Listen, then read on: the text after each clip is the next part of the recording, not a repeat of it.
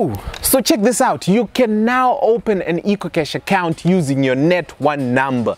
That's right. You can literally walk into an EcoCash agent's shop with your NetOne number, fill in a form and walk out with an EcoCash account.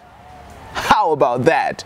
We have not tried it with a telecell line yet, but for now all that you need is your ID and I think 20 cents for a copy if you don't have a copy of your ID, and your phone number, and you're in for the running to open an EcoCash account with your NetOne number. There is a screen recording over there which will show you how it happened, somewhere there.